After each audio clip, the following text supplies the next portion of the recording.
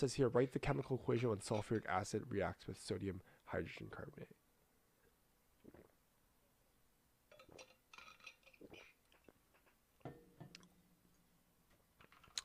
So we have sulfuric acid and we have sodium hydrogen carbonate. I think they meant to write sodium bicarbonate, but that's okay. So sulfuric acid here. So what we're doing, we're going to first write the chemical equation, right? So we have sulfuric acid, which we know here is an acid. So we know that we have some type of H. And it's, if you dissect sulfuric acid, if you remove this ic acid here and you add H back, you're going to get the sulfate here, which is SO4 2 minus. If you do the little crisscross with the 1 plus and the 2 minus, you're going to get H2SO4 as your chemical formula for sulfuric acid. And then sodium bicarbonate, I assume that's what they're writing here. If you break that down to ions, we have Na plus. And then I guess you have the H here in this case here. So NaH, the hydrogen here. And then carbonate, simply just CO3. So this is NaHCO3. So now you have both of our guys here. So we have our, we can write our balanced chemical reaction, right? We have H2SO4 plus NaHCO3. It's going to react to form, well, what is it forming, right? So this simply is a double displacement reaction here. So if Na here is going to go with this sulfate here. So we have Na2SO4. So this is sodium sulfate plus I have H going with the CO3 minus here, which is going to make carbonic acid.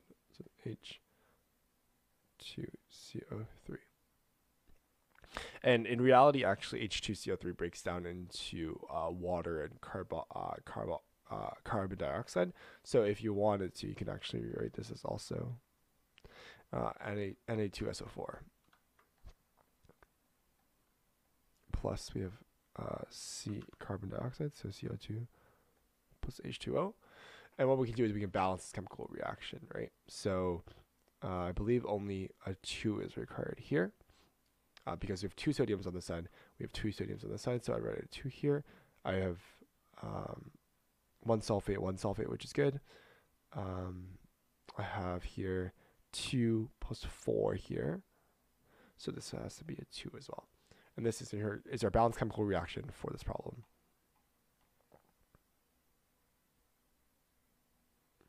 We have 2 HCl, 2 Na2 plus. That's good.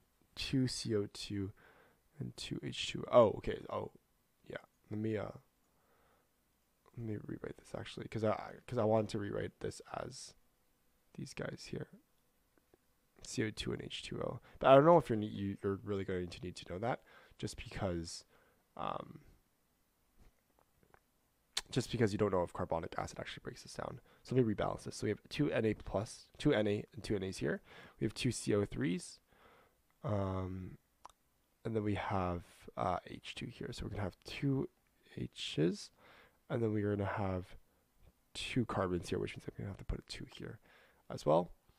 And then I'm going to also have, so this makes actually 4 hydrogens here.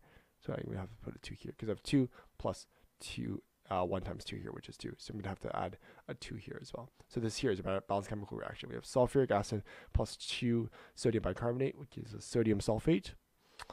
Sodium sulfate plus 2 CO2 plus 2 H2O. So this is the correct. So this solution here is correct because they give us the balanced chemical equation here.